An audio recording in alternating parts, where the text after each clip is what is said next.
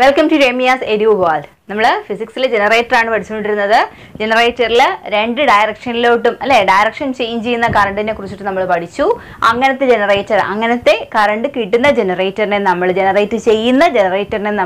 AC generator direction direction current AC generator. Now AC generator ഒരുപാട് confusion വരുന്ന ഒരു part ആണ് ഇത്.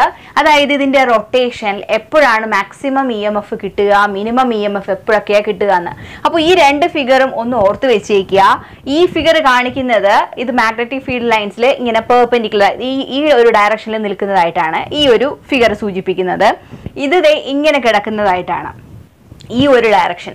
ഇവിടെ ഏറ്റവും കൂടുതൽ ഇഎംഎഫ് വരുന്നത് ഈ ഒരു പൊസിഷനിലാണ് ഏറ്റവും കൂടുതൽ ഇഎംഎഫ് ഉണ്ടാവുന്നത്. അത് മാറിപ്പോകരുത്.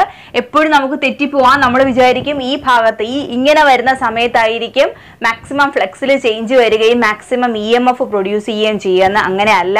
നമുക്ക് ഏറ്റവും കൂടുതൽ ഇഎംഎഫ് പ്രൊഡ്യൂസ് ചെയ്യാം മാഗ്നറ്റിക് ഫീൽഡിൽ നമ്മുടെ നമ്മുടെ ആർമേച്ചർ കോയിൽ ഈ ഒരു പൊസിഷനിലായിരിക്കുന്ന സമയത്താണ് മാക്സിമം ഇഎംഎഫ് അവിടെ പ്രൊഡ്യൂസ് ചെയ്യുക. അപ്പോൾ ഈ രണ്ട് ഫിഗറും ഒന്ന് ഓർത്ത് വെച്ചിരിക്കുക. ഓക്കെ, അപ്പോൾ ഇതിൽ നിന്നിട്ട് നമുക്ക് ഗ്രാഫിലേക്ക് പോകാനുണ്ട്. അപ്പോൾ ഗ്രാഫിലേക്ക് പോകുന്നതിന് മുന്നേ നമ്മൾ പറഞ്ഞു ഈ ഒരു പൊസിഷനാണ് നമുക്ക് 0 എന്ന് പറഞ്ഞു അല്ലേ.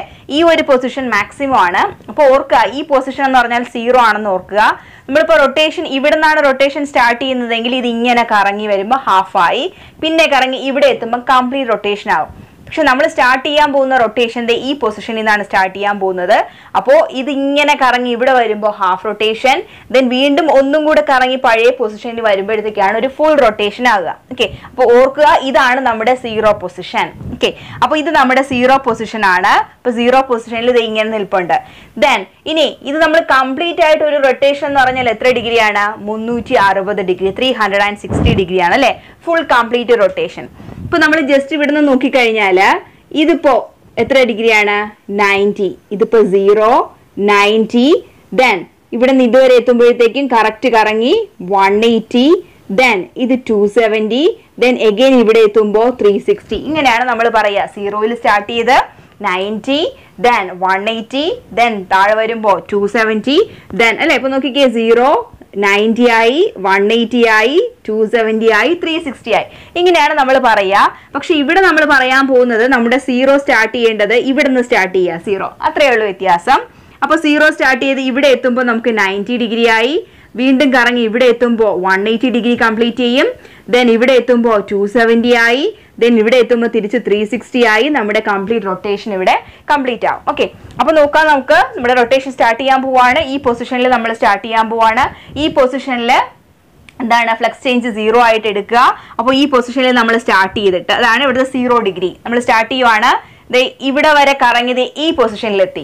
ദാറ്റ് മീൻസ് ഇങ്ങനെ ഇരുന്ന സാധനം ഇങ്ങനെ ആകുമ്പോൾ നമുക്ക് എന്താണ് ഇങ്ങനെ ഇരുന്നത് ഇങ്ങനെ ആകുമ്പോൾ 90 ഡിഗ്രി അവിടെ റൊട്ടേറ്റ് ചെയ്തു അല്ലേ, 90 ഡിഗ്രി റൊട്ടേറ്റ് ചെയ്തു. അപ്പോൾ ഇത് 90 ഡിഗ്രി. ദെൻ ഇനി നമ്മൾ ചെയ്യാൻ പോകുന്നത് താഴോട്ട് ഇങ്ങനെ റൊട്ടേറ്റ് ചെയ്ത് ഈ പൊസിഷനിൽ എത്തുമ്പോൾ 180 ഡിഗ്രിയുടെ റൊട്ടേഷൻ അവിടെ ആയി.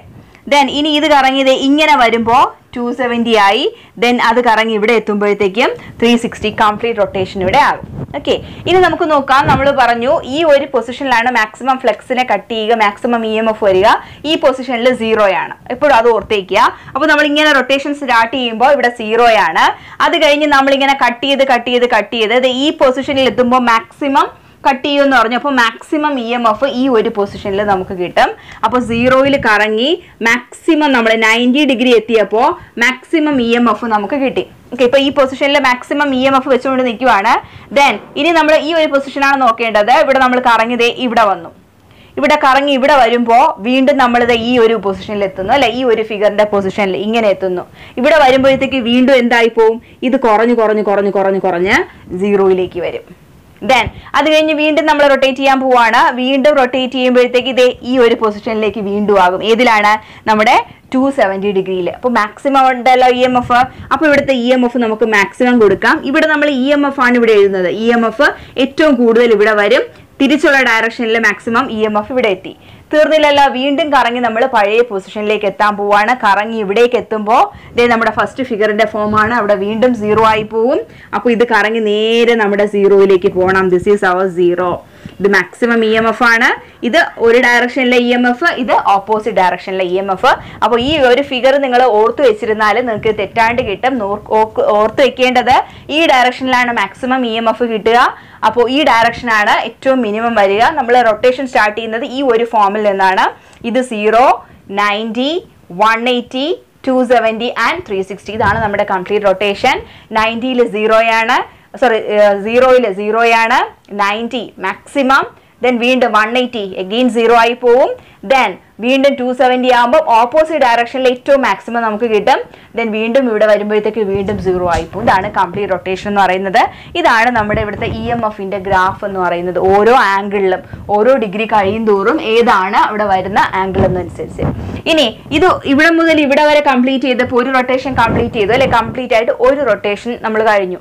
ഇതിനെടുക്കുന്ന സമയം, ഒരു കംപ്ലീറ്റ് റൊട്ടേഷൻ എടുക്കുന്ന സമയത്തിനെ നമ്മൾ ഒരു പ്രത്യേക ലെറ്റർ കൊടുത്തിട്ട് നമ്മൾ ഡിനോട്ട് ചെയ്യും. ക്യാപിറ്റൽ ലെറ്റർ ടി ഉപയോഗിച്ചിട്ട് പറയും.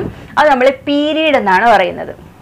പീരീഡ് എന്ന് പറഞ്ഞാൽ ഒരു പ്രാവശ്യം റൊട്ടേറ്റ് ചെയ്ത് വരാൻ എത്ര സമയം എടുക്കുന്നു അതിനെയാണ് നമ്മൾ പീരീഡ് എന്ന് പറയുന്നത്.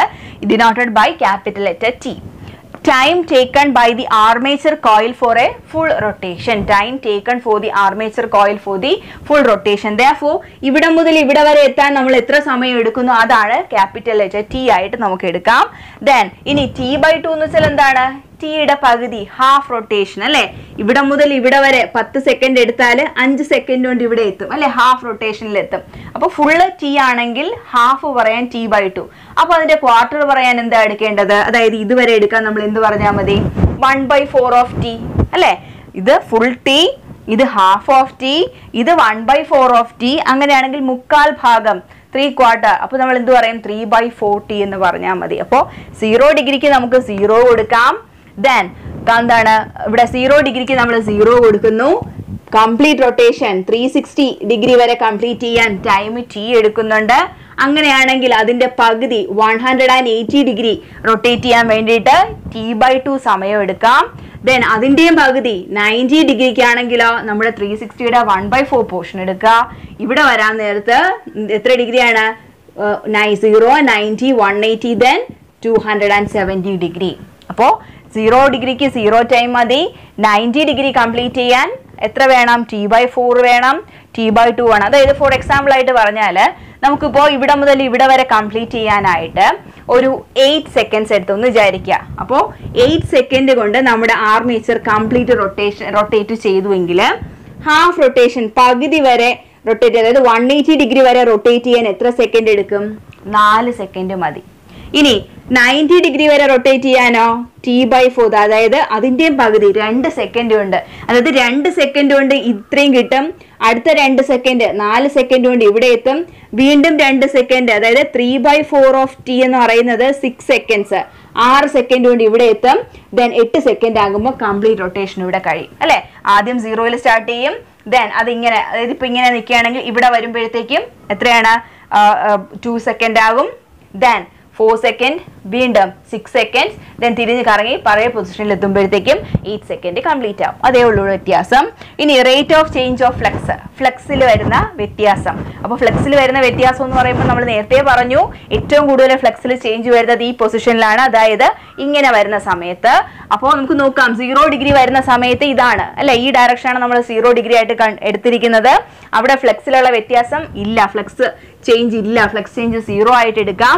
ആ സമയത്ത് ഇൻഡ്യൂസ്ഡ് ഇ എം എഫ് നമുക്ക് 0 ആയിട്ട് എടുക്കാം. ദെൻ ഇനി rate of change of flux 90 degree ആകുമ്പോൾ ഏറ്റവും മാക്സിമം ആണ് നമ്മൾ പറഞ്ഞു അല്ലെ. അപ്പോൾ 90 ഡിഗ്രി പെർപെൻഡിക്കുലർ ആയിട്ട് വരുമ്പോൾ എന്താണ്? മാക്സിമം ഫ്ലക്സ് ലൈൻസിനെ കട്ട് ചെയ്യുന്നുണ്ട്. therefore അവിടെ നമുക്ക് എന്ത് പറയാം? Rate of change of flux എന്ന് പറയുന്നത് മാക്സിമം എന്ന് നമുക്ക് പറയാം. മാക്സിമം ഒരു ഡയറക്ഷനിൽ, മാക്സിമം ഇൻ 1 ഡയറക്ഷൻ, ഒരു ഡയറക്ഷനിൽ ഏറ്റവും മാക്സിമം നമുക്ക് കിട്ടും. ദെൻ അത് കഴിഞ്ഞ് 180 ഡിഗ്രി കംപ്ലീറ്റ് ചെയ്ത് വരുമ്പോഴത്തേക്ക് വീണ്ടും ഈ ഫോമിലായിട്ട് മാറിയിട്ടുണ്ടാകും. അപ്പോൾ അവിടെ ഫ്ലക്സ് ചേഞ്ച് ഒന്നുമില്ല, അവിടെ 0 ആയിരിക്കും. അവിടുത്തെ ഇ എം എഫ് അവിടെ 0 ആയിരിക്കും. അതുപോലെ 3/4 വരുമ്പോഴത്തേക്ക് എന്ത് വരും? വീണ്ടും മാക്സിമം കിട്ടിയിട്ടുണ്ട്, പക്ഷെ ഓപ്പോസിറ്റ് ഡയറക്ഷനിലാണെന്ന് മാത്രമേ ഉള്ളൂ. മാക്സിമം കിട്ടുന്നുണ്ട്, അതിന്റെ ഓപ്പോസിറ്റ് ഡയറക്ഷനിലാണ്. ദെൻ 360 എത്താൻ നേരത്ത് വീണ്ടും നമുക്ക് എന്തായിട്ട് മാറും? ഫ്ലക്സ് ചേഞ്ച് ഒന്നുമില്ല, നേരെ പഴയ പൊസിഷനിലാവുന്നുണ്ട്, അവിടെ 0 ആണ്. അപ്പൊ ഇവിടെ നമുക്ക് ഫ്ലക്സ് ചേഞ്ച് മാക്സിമം ആകുന്ന കേസിൽ നമുക്ക് ഇ എം എഫ് എന്തായിരിക്കും, ആ ഡയറക്ഷനിൽ ഇ എം എഫ് മാക്സിമം ആയിട്ടാണ് നമുക്ക് കിട്ടിയത് അല്ലേ, maximum E M F in one direction. ഇവിടെ വന്ന സമയത്തും അവിടെയും എന്ത് തന്നെയാണ്, ഇ എം എഫ് മാക്സിമം തന്നെയാണ്, പക്ഷേ ഓപ്പോസിറ്റ് ഡിറക്ഷൻ ആയിരുന്നു എന്ന് മാത്രമേ ഉള്ളൂ, മാക്സിമം ഇൻ ഓപ്പോസിറ്റ് ഡയറക്ഷൻ. നമുക്ക് നെഗറ്റീവ് ഒന്നുമില്ല. ഇപ്പോൾ എന്താണ്, എല്ലാ വാല്യൂസ് എന്താണ്, ഡയറക്ഷന്റെ വ്യത്യാസമാണ് ഇവിടെ കൊടുത്തിരിക്കുന്നത്. ഇത് ഒരു ഡയറക്ഷൻ, ഇത് സെക്കൻഡ് ഡയറക്ഷൻ. ഇത് കാണുമ്പോൾ നിങ്ങൾക്ക് ചിലപ്പോൾ തോന്നും ഇത് പോസിറ്റീവ് ഇത് നെഗറ്റീവ് അല്ലേ എന്ന്. അങ്ങനെയല്ല ഇവിടെ വരുന്നത്.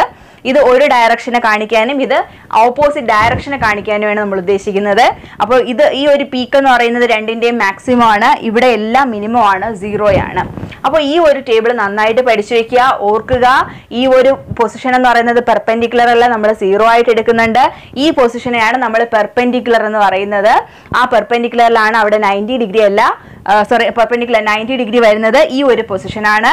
ഇത് ഡിനോട്ട്സ് 0.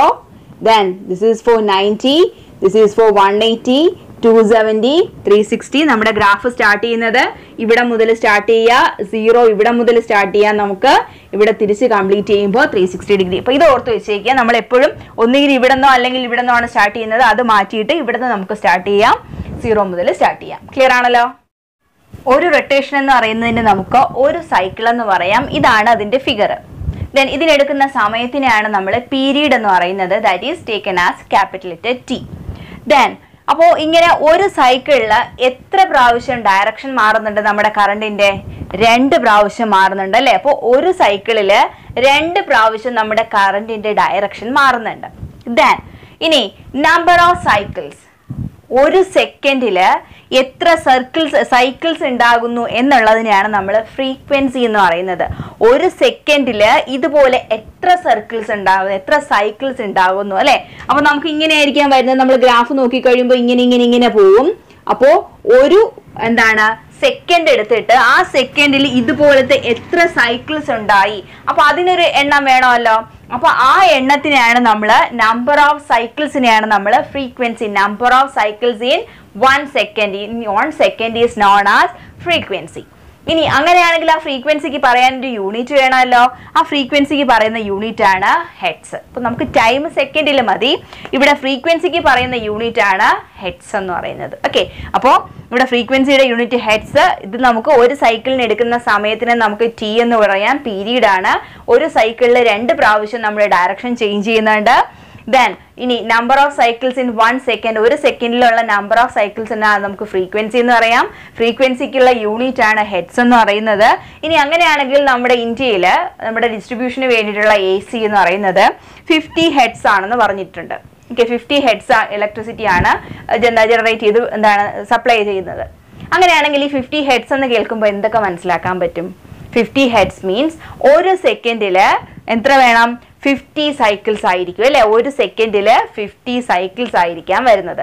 അപ്പോൾ ഒരു സെക്കൻഡിൽ 50 സൈക്കിൾസ് എന്ന് പറയുമ്പോൾ എത്ര പ്രാവശ്യം ഡയറക്ഷൻ മാറുന്നുണ്ട്? അതിൽ ഒരു സൈക്കിളിൽ 2 പ്രാവശ്യം മാറുന്നുണ്ട്. അപ്പോൾ 50 സൈക്കിൾ എടുക്കുമ്പോഴോ, 50 സൈക്കിൾ എടുക്കുമ്പോൾ 100 പ്രാവശ്യം നമ്മുടെ കറണ്ടിന്റെ ഡയറക്ഷൻ മാറുന്നുണ്ട്. 100 ടൈംസ് നമ്മുടെ കറണ്ടിന്റെ ഡയറക്ഷൻ അവിടെ ചേഞ്ച് ചെയ്യുന്നുണ്ട്.